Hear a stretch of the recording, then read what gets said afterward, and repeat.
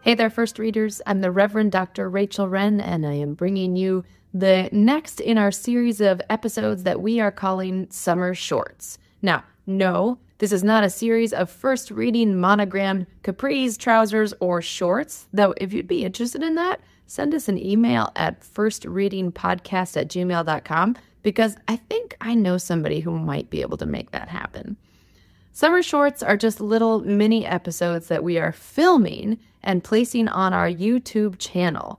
They're just a few minutes long to give you kind of one main insight into the biblical text and one or two ways really to preach it. If you are listening to this on our podcast, you might want to hop on over to our YouTube channel and check it out there. You can find it either on YouTube or at firstreadingpodcast.com.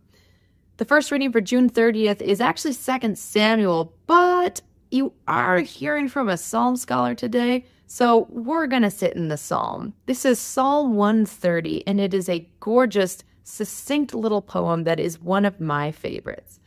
One of the things that I want to lift up today is the way this psalm deals with the concept of hope.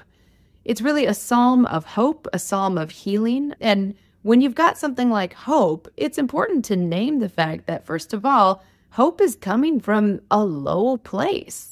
It says it right away in the psalm. Out of the depths I cry to you, O Lord. Now, if you are in the depths, the implication is that you are really, really hoping God is going to hear you.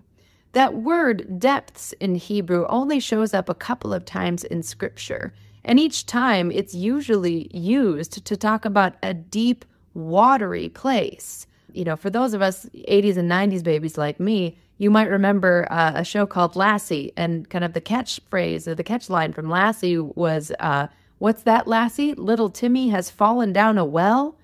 Now, if you are a Gen Z-er or younger than me, I apologize, it's not going to make any sense to you. But if you do come from my era, you know that what's going on there is something bad has happened. Somebody is in a dangerous situation, and they need to be rescued. It's not that different from this psalm, except that instead of talking about little Timmy being down the well, the psalmist is talking about themselves being down the well. If you are in a depth place, and that depth place is filled with water, then what that means is that you don't have unlimited time. If you can just sit there long enough and shout loud enough and someone can come and find you, that's great.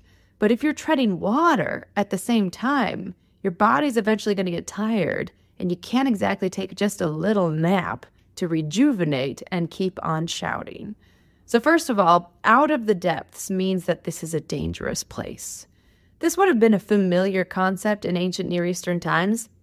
Low places were inherently dangerous. You had creek beds and river beds that would go dry in the dry winter months. And then you had torrential, you still do have, torrential rains in the spring, which would fill up those low places with water in a flash. If you're in one of those depths and you're taken by surprise when the torrential rains come, it's not going to go well for you. Out of the depths I cry to you, O Lord. Other low places that were dangerous were if you were in a battle and you were in a valley. If your enemy has the higher ground than you, it doesn't matter if there's water in your area or not, you are inherently at a very dangerous disadvantage. So in a battle, out of the depths, I cry to you, O Lord. Another place that was the depths was a prison. Prisons in our time are not what they quite would have been like in ancient times. In ancient times, most often, the way to keep someone contained if they were a dangerous criminal or were accused of something dangerous was just to dig a real deep hole in the ground and toss them in it. You can always pull them back up if you want them, or you can just leave them there and the problem will kind of solve itself. Out of the depths I cry to, O Lord. Now, if you're on the banks of one of those deep, deep holes or prisons or creek beds looking in, you don't need to have hope. Hope necessarily comes from a place where you are not certain yet of the ending. You are not yet certain of the ending. We see the New Testament authors pick up on this idea too. In Hebrews 11, verse 1, faith is the assurance of things hoped for. Faith and hope are tied together. Hope doesn't necessarily have to feel bad. Out of the depths, I mean, the depths I talked about were kind of bad, but it doesn't have to feel bad. But it is a place where there is still a lack of resolution. Things are as yet unresolved. Because of that, it's also interesting to think about hope, the way hope is presented in Psalm 130, as a thin place. Now, when I say a thin place, I mean a place where two worlds are touching or have the potential to touch or are in some way overlapping together. The image that shows up in this psalm is of the watchman waiting for the morning. And you notice that line, if you've been listening long enough, you know what I'm going to say here. I wait for the Lord, my soul waits. Okay, so why am I extending the word soul? Well, because like I said, if you've been watching for long or know me well, you know that that word soul is not psyche like it's in Greek with this concept of something insubstantial connected to our bodies. No, this is nephesh. And your nephesh is right here. It is your craning neck. It is your watching throat. It is the thing that is holding its breath and gasping and waiting for that thing to occur, whatever it is. In a thin place, you stand with your neck craned. You stand with your nephesh extended. Your nephesh is the thing without which you cannot live, but it is the thing upon which your life depends as well.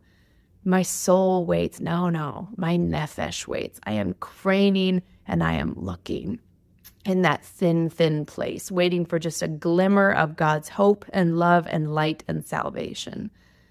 Last thing I want to say that this psalm lifts up is that hope comes from an embodied place. Like I already talked about nephesh, your body is waiting. Like when you are hoping for something, really hoping, your heart might be fluttering, your breath might be coming in kind of shallow little gulps. You are waiting and your whole body is waiting, not just your soul. The other thing that's involved too is your emotions. I heard recently this beautiful quote that hope comes from a place that is equally of anxiety and joy. And it's so true. So in this space, dear preachers, what are the things for which your congregants hope? What are the things that they are waiting with every breath of their body? What are the things that are so filled with both joy and anxiety that it is keeping them on the edge of their seats more than the watchman who waits for the morning? Sit with this text this week. Read it over and over again. Read your local newspaper. Where is the hope? And what is the gospel, the good news, the blessing that this text might have to offer to your people? That's all we've got for this week. Hopefully there's something sermon-worthy in here, or at least thought-provoking. I pray for God's blessings upon your sermons, and we will see you next time. Dear preachers, happy preaching.